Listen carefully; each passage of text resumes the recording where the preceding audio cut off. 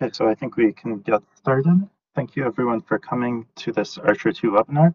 Today we have Harvey and Doug from HPE giving us a talk on debugging using gdb4hpc and ccdb on ARCHER2. Okay, so I'm Harvey Richardson. I work within the Centre of Excellence for ARCHER2, and Douglas works with me. We're both based in Edinburgh. We have an office in EPCC in the Bays building. And what we thought we'd do today was we'd do a quick introduction to a couple of the debugger tools that are available on the ARCHER2 system that come as part of the HPE Cray Programming Environment. So the agenda is that I'll give a little introduction. I'll talk a bit about the history of specifically one of these tools, which is gdb4hpc, which is one of the ones we're going to concentrate on. So we're going to concentrate on parallel debugger command line tool, and we're going to concentrate on a tool called ccdb, which allows you to essentially debug two applications simultaneously, and we'll explain why you might want to do that. And hopefully this will be quite useful, and it won't be as long as the usual webinar. It might maybe 35 minutes. So we'll take it quite easy. So and just to set some context, there are a range of tools provided as part of the Cray programming environment, and some of those target debugging and some of those target profiling. And we're only going to talk about the two in purple here, gdb4hpc and ccdb, although I'll briefly mention one of the other tools. So in terms of debugging tools, there are a couple of tools that are quite easy to use. One's called ATP, that enables you to get a stack trace of an application that's failed automatically. And one's called stat, which has a capability to attach to an application that's hung. And I'll explain why I think ATP might not be as useful as normal in this case, but gdb4hpc actually can take over some of that functionality. So that's the thing we want to really concentrate on. The other tool is a parallel version of Valgrind that I'm not going to mention anything about. And then there are a range of profiling tools as well. And I should also mention that although I'm going to talk about the tools specifically that are provided within the Cray programming environment, EPCC does have a license and other people, for another tool which is graphical called DDT, and also some people have brought other performance tools to the system, and so there are other things that are available as well. So I think in terms of a more high level introduction, one of the big challenges we have is that applications may have bugs, the system may have bugs, and what do we do if we need to determine something about what's going on such that we can either fix a bug in our own code, or we can submit a support case and then have other people look at the problem and try to determine if it's some problem with the system software. And there are some challenges with that, because we might not be able to reproduce something. So we might have a situation that's quite rare. An application might hang 1 in 100 times. That's a tricky thing to deal with. An application might crash very infrequently, which is another problem to deal with. So being able to post-mortem analyze a crash is a useful thing. And then the other thing is that it's not as simple as the old days when we had a single application that was one process and we could run a serial debugger on it. We now have tens or hundreds of thousands of processes, and that gives us a challenge of scalability. So how do we deal with that? We probably don't want to have 500,000 core dumps created and written to the file system. And even if we thought that was a good idea, are we going to be able to analyze that in a scalable way?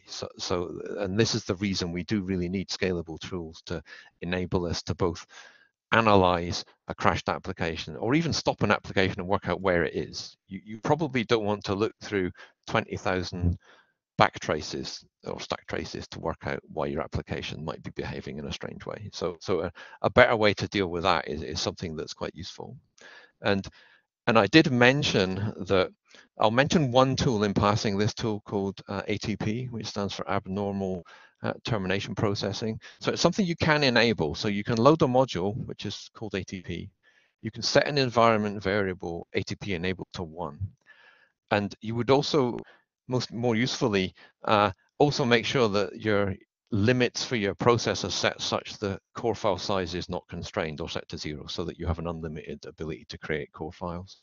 So if this is enabled and you run an application, what should happen is that at the point an application crashes, ATP should spot the signal that it was created when it was crashed. And you'll see something like you see on the right-hand side. You'll see some messages that start with ATP.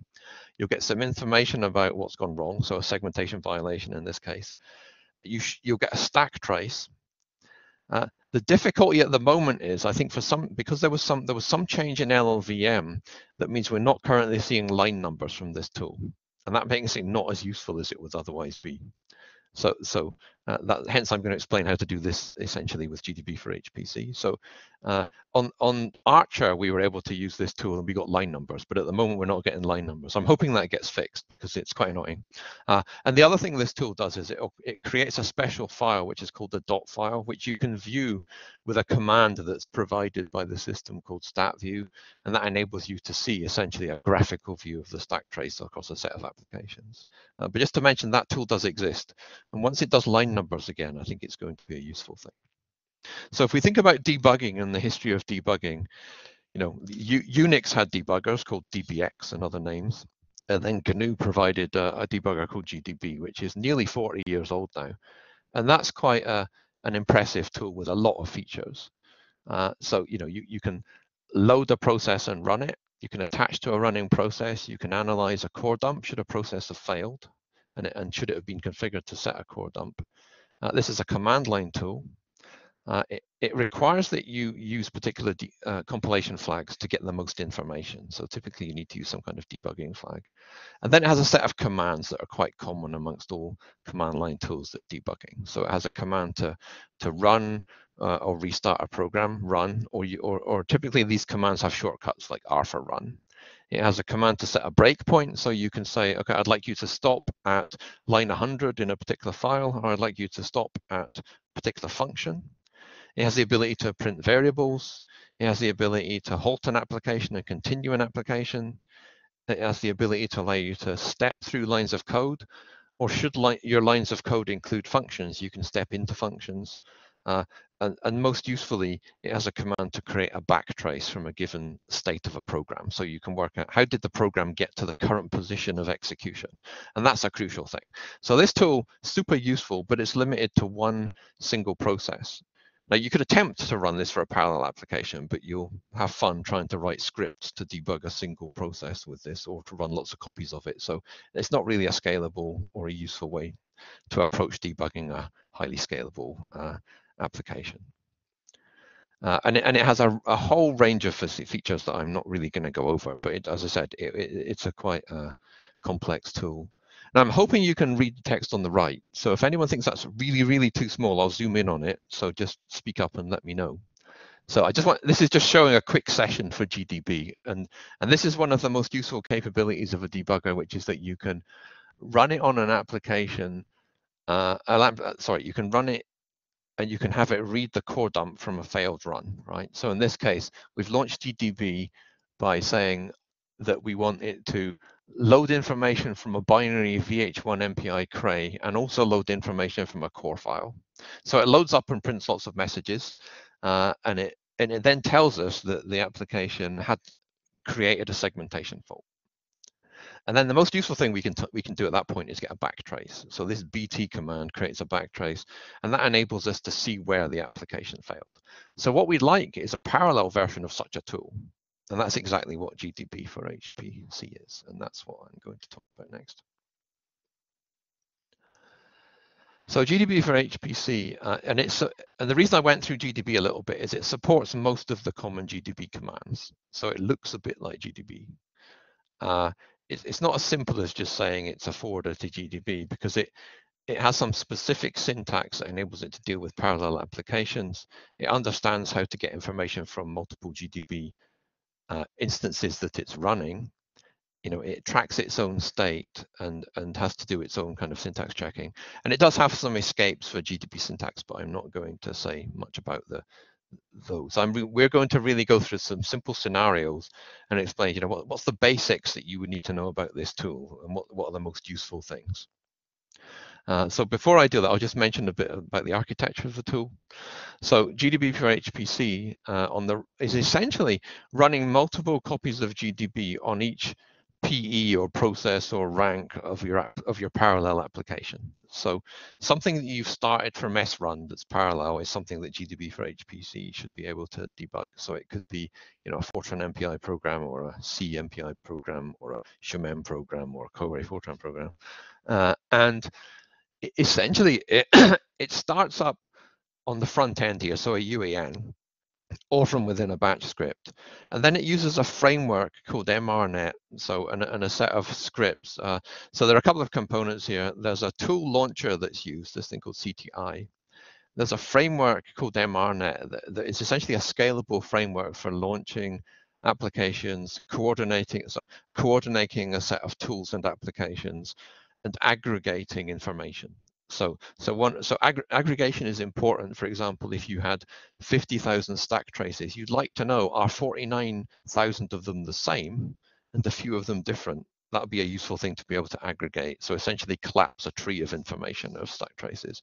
And this actually came from, I think, initially from Monash University in Australia, if I remember correctly. So this is the basic architecture. So when you start up an application from within gdb4hpc, you're essentially building this complete infrastructure. So a lot of daemons have to get set up, which takes a little bit of time. So the way you use gdb4hpc is that you load the module of the same name. So that enables you to get access to the executable.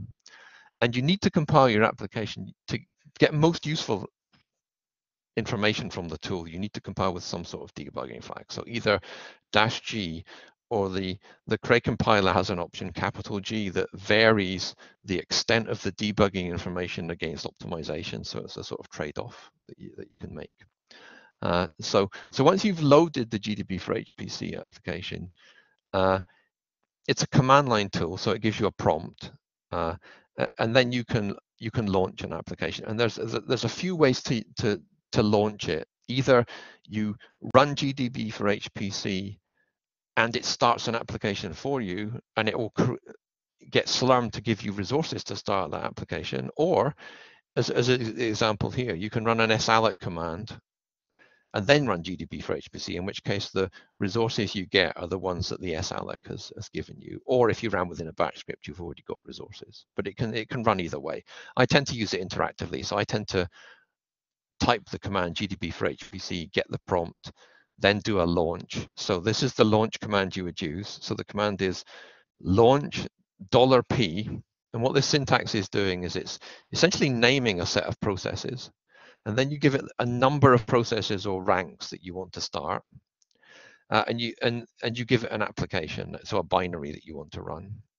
And optionally, you can use --args to supply a set of arguments that your application might need. So you can't list that after the application name. You have to specify it as --args equals something in double quotes. And that's the typical scenario that I would generally use. The salloc is useful because you might want to run a sequence of gdb4hpc sessions. So the other thing that quite often you would have to do is that if, let's imagine to run gdb4hpc from the login node, and you want to get it to launch, you know, and allocate resources. So in this case, I've said launch $P. So I'm naming the set of processes I get, and I'll explain why we do that later. And I've said in curly brackets 4, so I'm going to end up with 4 processes. So if it's an MPI program, it will have 4 ranks. And then I can supply extra arguments, which essentially go to the srun. So it depends which workload manager you have. So this tool can work on PBS, but we have Slurm on ARCHER2. So in launcher arg, you might want to put your account information or a time limit or partitions or queues or quality of service information, whatever you'd normally put on an srun to get you the resources or to define the project you're using. You know, so and typically, if you haven't already, you know, if you're not running gdb4hpc within salloc or a batch script, this is something you probably have to do. So once you do that launch, that previous slide I showed you, all of those processes and tools get started up, and you're in a position where you've started up a range of GDB sessions, and it'll wait for you to do something.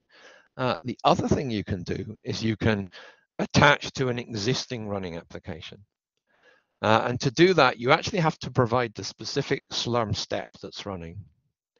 And you might not know this, but if you run a Slurm job, the Slurm job has multiple phases. So if you run sstat or sact on a job ID, you'll see that that job had multiple phases, and one of them will be the step of your actual srun that you did. There'll be a few other things. So to actually attach gdb4hpc to an application that's already running, you need to find your job ID and the step ID, and you use those as arguments to the attach command. So in this example, I've done sbatch of a Slurm job, and then wait a little bit of time. Maybe that job hung and I want to attach to it. So then I run gdb4hpc and I do attach $p. Notice there's no curly brackets now, because gdb4hpc can work out how many processes there are in this running application. And then I give it the job ID and I say dot and then the step ID. So that's the way to attach to something. So that's a different use mode. And then the final thing I'll just mention is that it does have a batch mode. So you can create a file full of gdb4hpc commands and then run it and point it at that file, in which case it will execute the commands in that file and then it will exit. And I should mention, I can't see comments that are in the chat. So usually Douglas will be watching for them. And if it's important enough, he'll make it. Somebody just asked what the step ID is. Yeah, so it's basically when you run a Slurm job is composed of different steps. So the initial step is to run your batch script, right? So it'll start up your batch script, and that batch script has sruns in it, and each of those sruns is a different step. So if you do sact or stat on a Slurm job, what you'll see is a table, and that table will say job ID .0 or 1 or .batch or .2 or .3. So your job ID might be 156489. And the srun that you actually ran your application with might be step 2.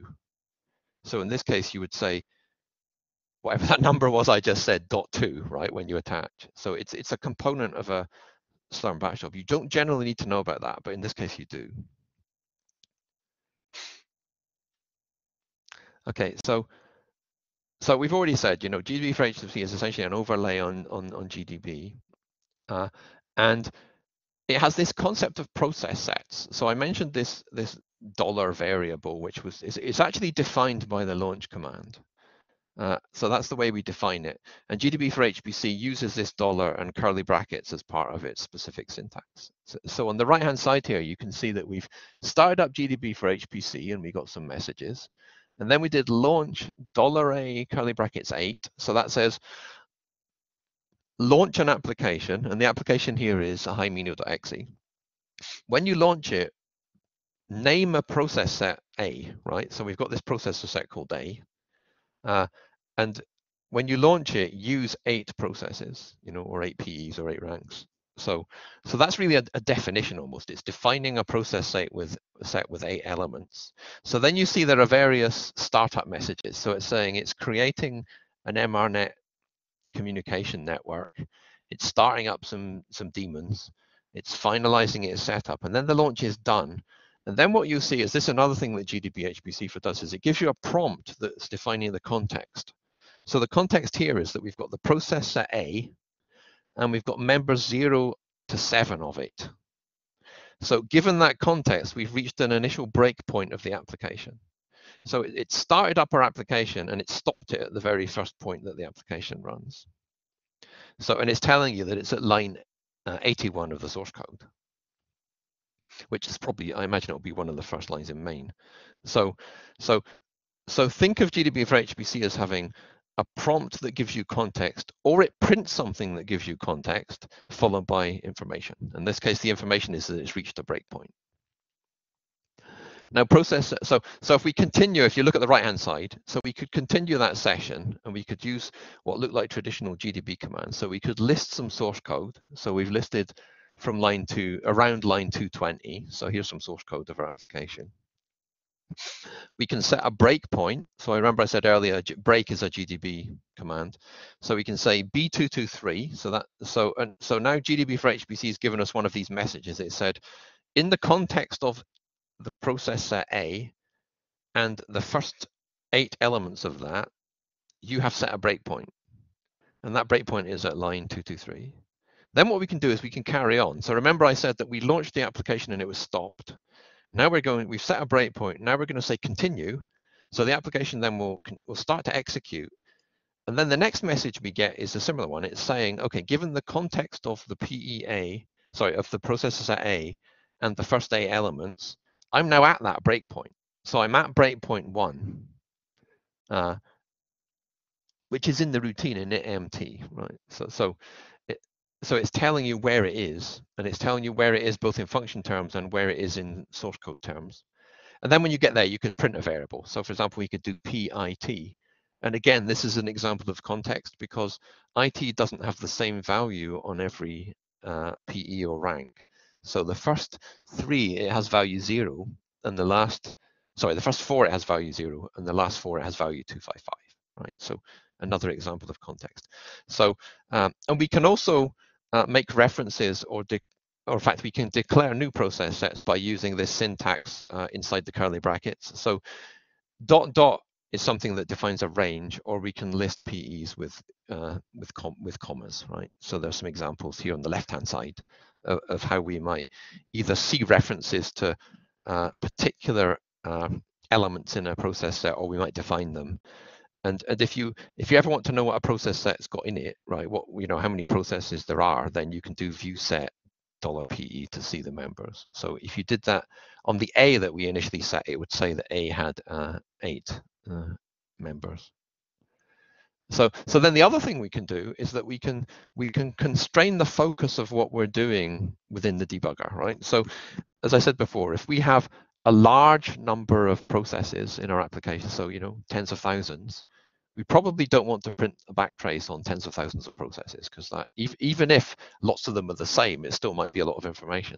So we can essentially focus the context, and we can do this with the same syntax. So on the left-hand side here, you can see we could do focus $PE and just choose 0, 1, 2, 3, or we could switch back on focus on everybody again, or we could name a process set to be that collection, right? So at the top, when we're doing the focus, we're essentially defining a temporary context, but we can name that context. So in this case, I've named it few.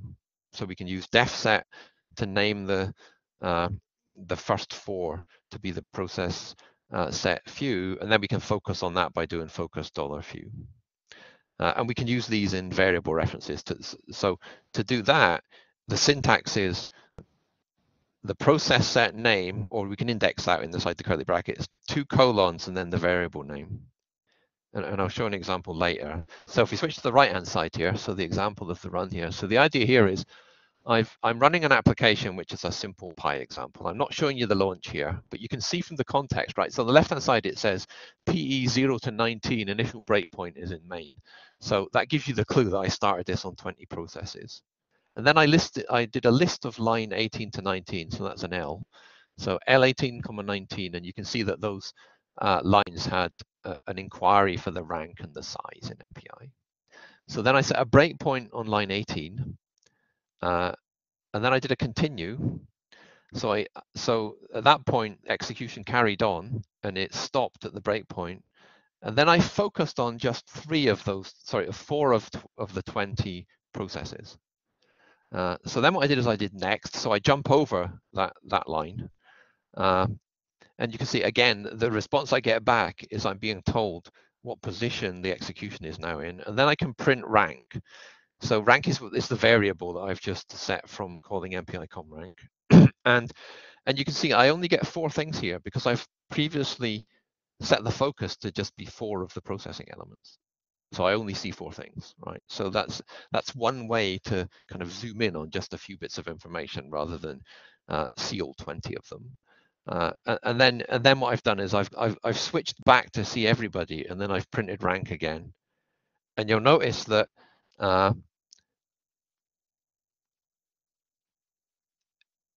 this time all of the other ones are 0. And the reason for that is because if you notice, when I did the focus, I then did a next, and that was the thing that defined the rank. So all of the other ranks didn't do that call. So that's why that variable is 0. So this focus doesn't just affect printing variables, it affects the commands that you can execute. Okay, so then we'll have a quick, so given our understanding of how this tool works, what are the scenarios where it's useful, right? So one scenario is clearly your application hangs, right? So you do srun your application, either you see nothing or it runs for a little bit and you see some output and then you see nothing and you think, okay, that's depressing. So now we already know that we can attach to something that's running, but I'm not going to show that example. So I'm going to assume here that you just kill it or your job ran out of time and you're now going to rerun it again, but from a gdb4hpc session. So in this case, we would launch it again. So here we've done launch, name the set of processes A, use 128 processes. We're going to run this application called VH1. So we get into VH1. Now, the behavior of gdb4hpc, of course, as I said before, is it launches your application, it launches all the debug support, and then it stops you at the start of the program. So if you want it to hang, you need to let it continue. So we do a continue, and then what will happen is the prompt will come back, but your application will be running in the background, and you'll just sit there and nothing will happen. So you then need to halt it. So halt is the other useful command.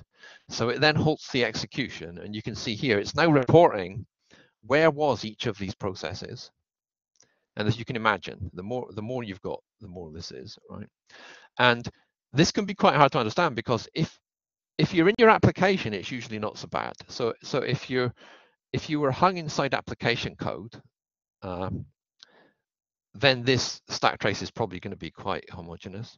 However, if you're in a network stack, you could be all over the place in different routines in the network stack, and that's normally where you are, because no matter what caused you to hang anywhere, eventually it gets into your network communication, right, which stops everybody else. So so the next step, of course, is you do the halt, and it'll tell you the lowest level which routines you're in, and then you do a backtrace. So here I do a backtrace, and you can see that everybody is at a particular location. So they all shared a particular part of the stack, and then some of the processes were in a different place. So this is the typical thing you would do, is you want to get to this backtrace point. Now you might be lucky, and if you don't use any of these tools, your application might crash. You might get a core file. You might be able to run GDB on that core file, and it might just work. You might get something useful, but you don't know which core file. You don't know which core file it was. You don't know which process it came from. You don't necessarily know it's the one that had the initial problem, right? So this is a bit, I guess, more of a scientific way to approach this. So then, repeating a bit of what was on the previous slide, you can see that line 40 of suite y.f90 will be the place we should look, right? Now this is an example we actually use in some of the training, so we already know what the problem is, and it was an error with you running different competing collectives and they weren't synchronized properly. But this is the basic approach that we could use. And then just to remind you that you can attach to something that's hung as well. The difficulty would be that you probably don't realize that until it's too late. Your job finishes and you run out of time. So then the second example is you have an application that crashes. So this is an example where you run it typically with segmentation fault. We can do the same thing, right? So we load in gdb4hpc, we continue from the initial breakpoint, and then we do BT and we work out where we are, and then we look at the source code and work out, what possible things might have caused that segmentation fault. So that's the next example. And then finally, I'll just mention that this syntax I talked about can be used both in explaining the context and for print statements. So here we've got an application loaded, and you can see there's 512 elements to the process set this time. And so we list some source code. So you can see nested loop setting a variable S0. We set a breakpoint, we continue to it, and then we print S0, but we only do it on the first 8 elements of A. So that was the syntax I mentioned on a previous slide. So we do print or P $A index 0.7 double colon S0. So that's a way just to print a few things to see if they're roughly what you expect them to be. And that's another way to reduce the huge amount of output you might get. And I've been there before. When we were doing the initial benchmarking of ARCHER2, we had one application where its initial setup phase looked like it was hanging. And essentially, so it was taking longer and longer and longer. So when you got to running on 2,000 nodes, so 2,000 nodes times 128 is a big number, right? It would take exponentially longer to start up. And we eventually discovered that, so what I did was I ran gdb4hpc on it, and I just ran it for a while because I knew it was taking a long time. And then I did a halt, continue, halt, looked at the backtrace, and I could work out exactly where it was. And I could see it was in the same part of the setup code.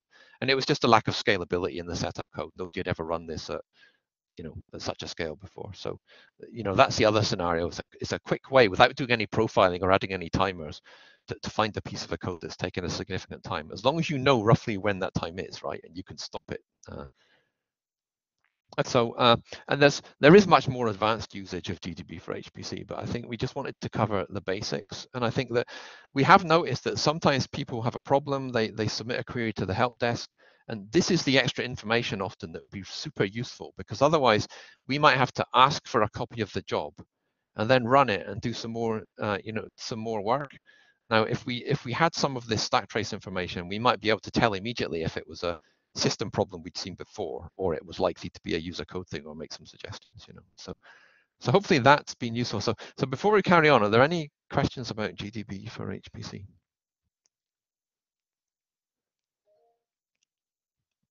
And we'll have a chance to ask questions at the end, so you've got another opportunity. There are a couple of raised hands. Okay. Are people able to unmute themselves and speak? Yeah, hi, I have a question. So I've tried gdb4hpc on ARCHER2 before, and I have the problem that if I put the breakpoint in a part of the code, which I know only few processors are stopping there, but I know that the others are not, then when I try to print a variable, it doesn't want to print anything because there says that there are other processors that are still running. So how could I get the information? Do I have to put the breakpoint somewhere else to stop the other processes, or do halt or something like that? But I think, okay, so I've not come across that particular scenario, but I'd imagine that once they hit that breakpoint, you should be able to do halt and stop everybody else. Okay.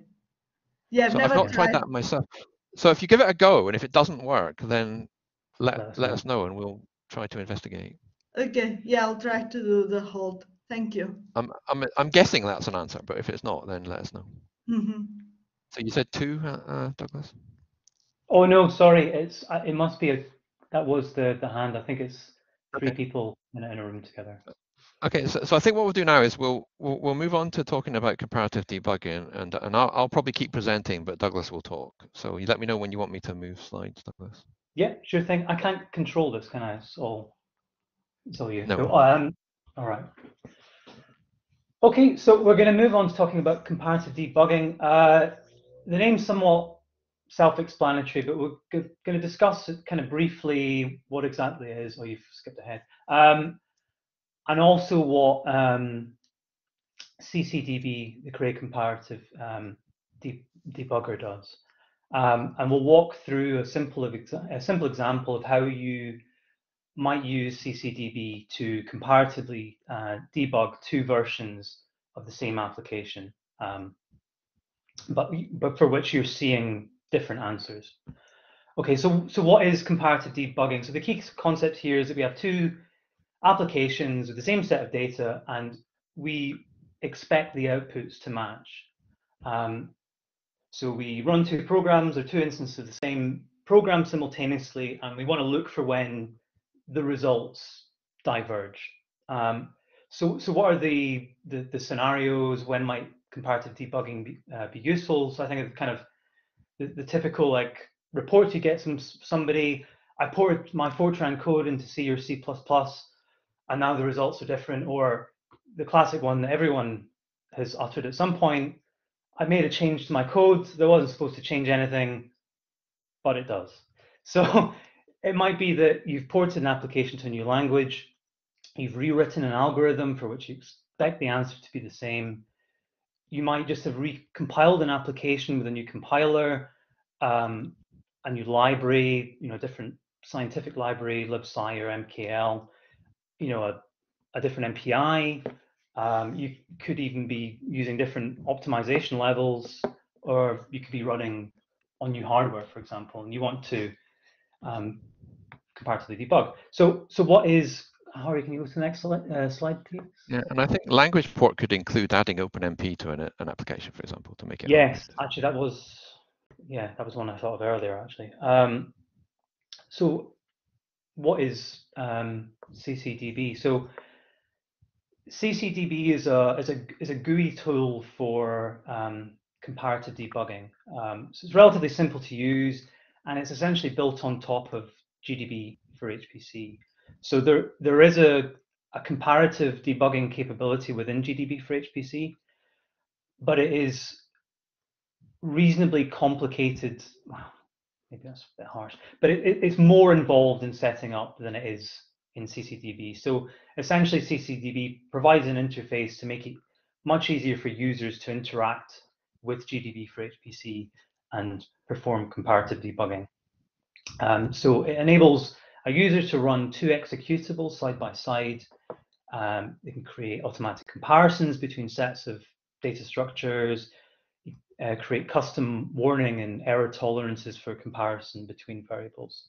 So user can compare an executable giving correct and incorrect results, and ccdb will help to locate where the code begin to deviate.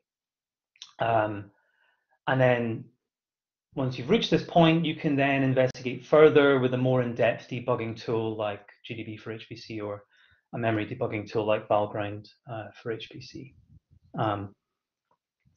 So in terms of requirements, so both gdb4hpc and ccdb, so they need to know the name of the variables that you want to compare, their location in the code, and whether comparisons have to be made.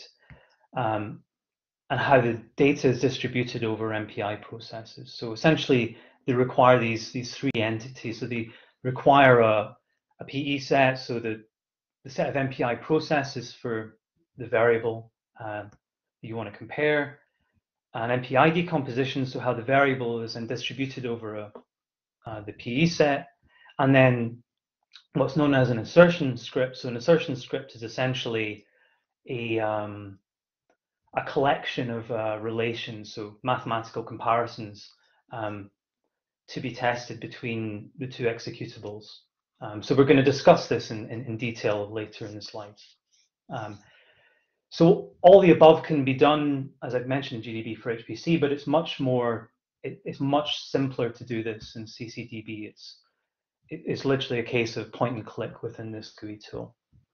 So Harvey, can you go to the next slide, please? Okay, so as I mentioned earlier, in the next couple of slides, we'll walk through a very simple example, step by step, of using ccdb on ARCHER2. So the particular situation here is I have two versions of this Himino benchmark. So I've the original version I've downloaded, and then a version where I've fiddled around with it and produced an error on purpose in order to be able to use this debugging tool. So okay, so how would we progress? So firstly, we'd load the Cray ccdb module to access the ccdb executable. And we'd advise before launching ccdb to firstly compile your application using using debugging flags, because it does require, it will set breakpoints in the code for doing its comparisons. And we also suggest requesting resources using an salloc before launching ccdb. So you can pass batch scripts also, but generally, I mean, whenever I've used it, I request a resource allocation. And then it's just a case of populating the GUI with the application details. So you can see the GUI here on the right-hand side. So we'd click and find the location of where our applications are. We'd set the work directory. We'd set any launcher arguments. The batch type, if we were giving ccdb a batch script, and the number of processing elements. You can also tick whether it's on the GPU or not. On ARCHER2, I would advise that you will more than likely have to use the launcher argument oversubscribe to specify to Slurm that more than one job can execute simultaneously on the compute resource that you've specified. So once we've populated the GUI with the application details, we can then click on launch to launch both of our applications. So Harvey, can you go to the next slide? Okay, so I mentioned assertion scripts previously, so we're now going to step through how you would generate an assertion script. Okay, so once both applications have launched, they'll then stop at the first breakpoint, which, as Harvey mentioned, is usually the kind of one of the first points in the application, usually the first line main. From there, if we then click on this I symbol on both applications, it will take us to these first breakpoints in the source code. To build an assertion script, we then click on a line number. So we'd left click on a line number in the source file, and it would bring up this box, and we click on build assert. So Harvey, if you go to the next slide, this would then open up the following kind of window, but unpopulated. So this is your assertion script, and from here the user can now populate the assertion script with the particular comparisons they want to perform.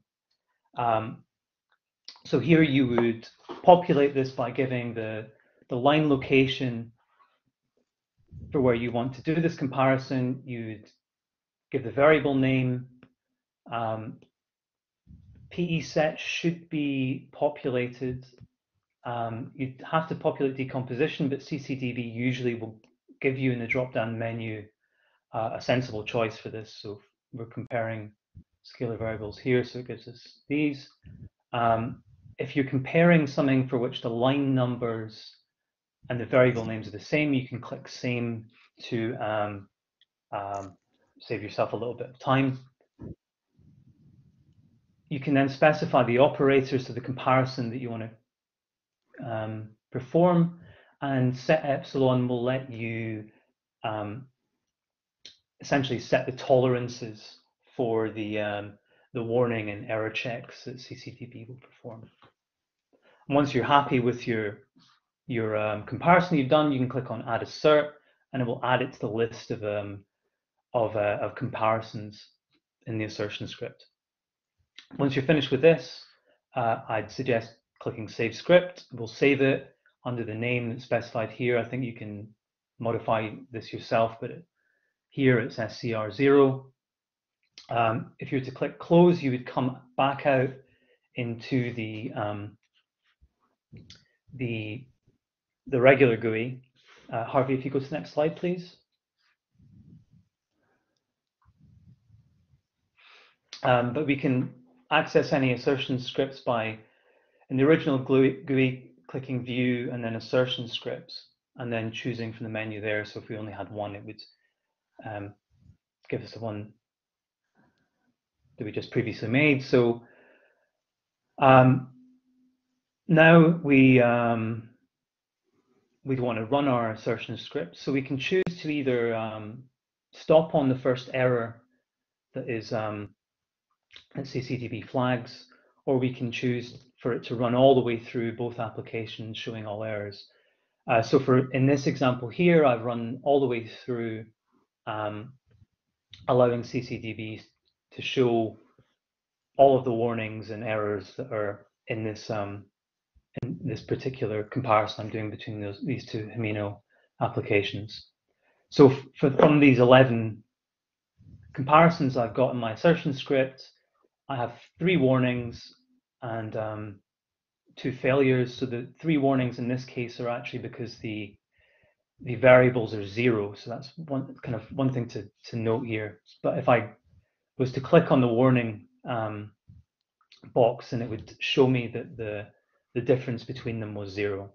If I click on the fail boxes, then I can see by how much they deviate. And then, as I said earlier, it's it's a case of then knowing, well, this is where a deviation starts, and I can use a more in-depth debugging tool to really kind of hammer down on what's going on in the code. So Harvey can go to the next slide. So just a brief kind of summary of some kind of pros and cons of ccdb. So it's, as you've seen, it's very intuitive to use. It's quite a simple GUI tool. From experience, it's a lot easier to set up than an assertion script via gdb4hpc. And it's relatively simple to get up and running quickly, to do a quick comparison and narrow down where exactly it is the differences in your code are actually occurring before using a more in-depth debugger. It is not as polished as some other GUIs, so some of the other some of the other debugging tools that are out there is still very much in development with our PE developers, so there should be updates in the future. It's also not a general purpose graphical debugger, so you will have, as I mentioned, have to go to another debugging tool to do more in-depth debugging. And also something else to bear in mind, so it does require X forwarding, so depending on your connection, it can be a little slow. I find when I'm in the office in the Bays building over a fast connection, there's no lag whatsoever, but if I use it at home, there's a little bit of lag, so that's something just to bear in mind. Harvey, so in terms of documentation, so the first two links there give links to HPE documentation for gdb4hpc and ccdb. So there's quite a reasonable amount of information there. ccdb also has documentation inside the GUI, so if you click on help, it has quite a lot of information within there. EPCC also have very good debugging documentation at the fourth link there.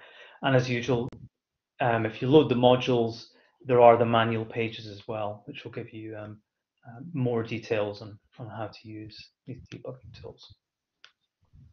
I think, yeah, acknowledgements also to John and Agnello, who provided quite a lot of information, background information for these slides.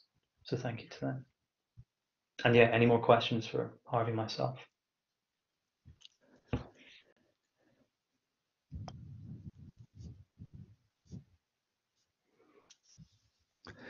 And you know where to find us if you've got questions in the future. Yeah.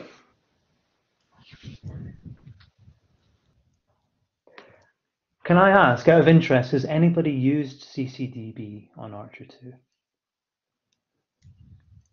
Apart from myself.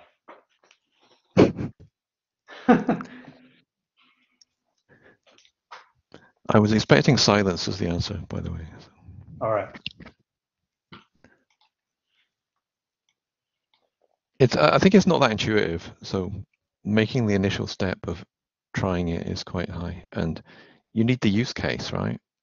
I mean, I think if I was that example, if I was adding OpenMP to a code and it was, gradually going wrong somewhere, that I might look at this, but it's like anything, you need a bit of familiarity. It's quite a good. That's quite a good example, because I remember having done that myself before and having to do, well, essentially write scripts and then do 1-2 open terminals and then do the comparison that way. There's so the slides will be available. So how are we going to make them available? The way that's going to work is the recording will be available. I don't normally make my things available as slides in public, but if anyone wants them, you can contact me on this email address here. Just be aware I'm going to be on holiday from Friday for a while, or contact training at EPCC, or get in touch any way, and we'll send you a copy of the slides.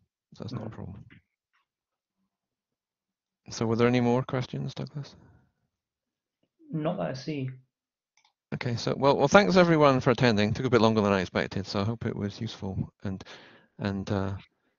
as we said, get in contact if you've got any further questions, or we'll be fine.